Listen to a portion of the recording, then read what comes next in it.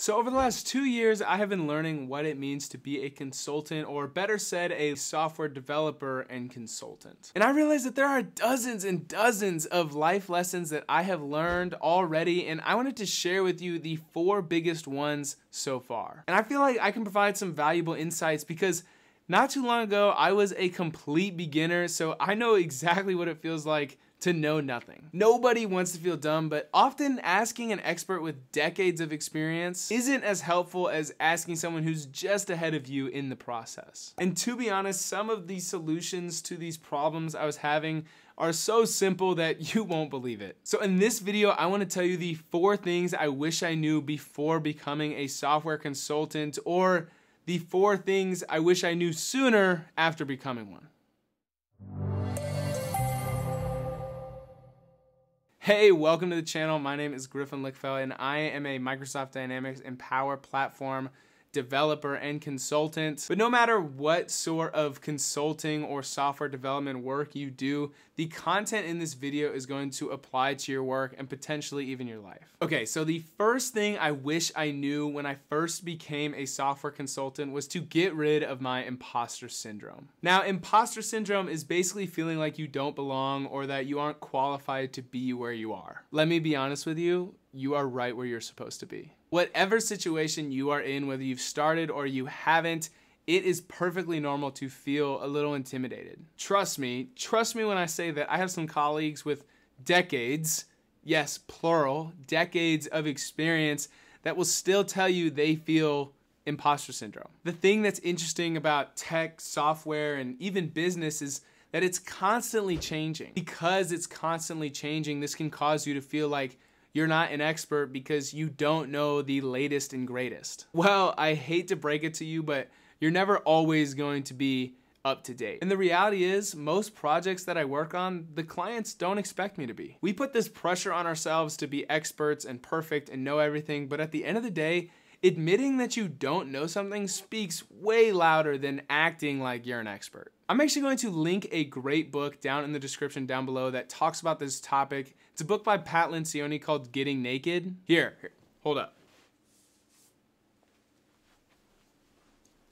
And the book is basically built on the principle that if you don't know something, you should admit that instead of acting like you know it or know more than you do about the topic. It takes the principle of being vulnerable and real with your client so that you can build trust, and I can honestly say that Pat is right. Nobody likes a know-it-all, and if you are someone who occasionally admits when they don't know something, then this means when you say you do know something and are an expert, it just has way more credibility and trust in what you're saying. It makes your I do knows more impactful and trustworthy. Additionally, I heard this comment that consultants are actually just great Googlers. While it's obviously important to be educated, I often have to rely on additional resources to remember how to do some nitpicky configuration or to Google what a certain acronym that the client is using, what it means. So chalk your imposter syndrome, you're right where you're supposed to be. Now, I need to preface tip number 2 so that you don't misinterpret what I'm saying. In the corporate world, in the consulting world, in the software development world,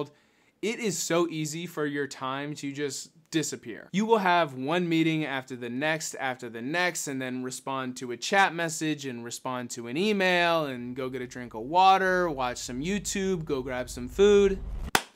I'm kidding. But for real, time can escape us and cause us not to be as focused. Tip number 2 is not setting aside uninterrupted time to focus, as this is super valuable, but I'm going to assume you already know this. So I wanted to share a concept that works well for me, and that is the do it now principle. Essentially, this just means if you have a task that will take less than 5 minutes to do, you should just do it now. This is because our brains are pretty bad at switching modes or different things that we're working on. And for something that will only take 5 minutes now, if you were to put it off and then come back to it later, your brain is gonna have to switch into that mode and ultimately take longer than if you were to have just done it then and there. Also, this means you're a lot less likely to forget about the little commitments that you made, like sending an email or a chat message or an update. I've also learned that getting things done right away goes a long way with your work relationships. If someone asks you a question and a response to that question will really only take you 30 seconds,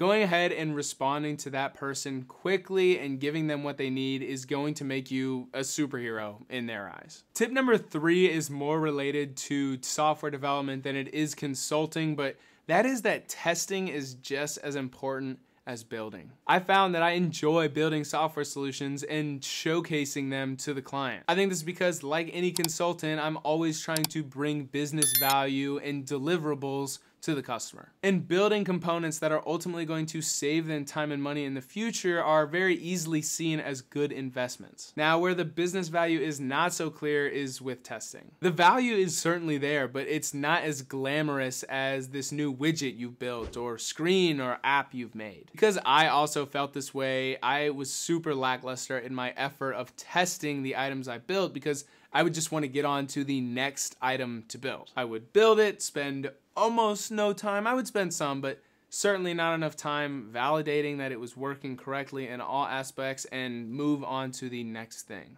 Well, this came back to bite me because when the time came for all of these parts I was building to come together and work as one solution, there were a bunch of bugs and little oversights on my part. I mean, the project was fine, but I then had to spend a lot of time fixing these bugs that should have just never been there in the first place. Without giving explicit examples, it's tricky to explain, but essentially what I was doing was I was testing the ideal scenario for the components I was building, or what I might call the happy path. End users of the system are likely not going to be entering data or interacting with the software the exact same way every time, so this is going to produce less than ideal scenarios. For example, say I am building an automated email notification with Power Automate to send an email to my manager. Instead of just testing, okay, did the email send? Yep, all right, it's good. I also need to test what happens when my manager is missing an email, or what happens when my user doesn't have a manager. These are the type of scenarios that I'm talking about when I'm referring to better testing. If you are thinking to yourself, I need to get into low-code development or learn about the Power Platform, then I want to personally invite you to sign up for this completely free self-paced course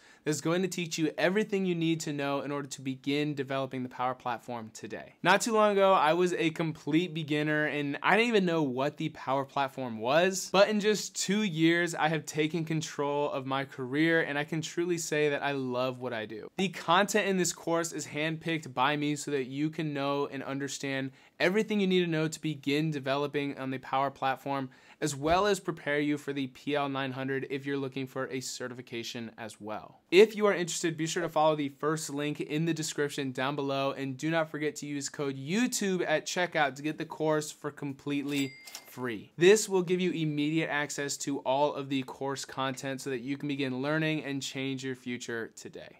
Now, our final tip today is actually 3 principles all rolled up into one tip. And these 3 principles are things that I would recommend you do first, or at least start working towards once you begin software development or consulting or your career. These 3 principles are going to allow you to stand out from your peers in a dramatic way. These 3 things are going to allow you to build an excellent brand. And these 3 things are going to allow you to get more work done without any additional effort.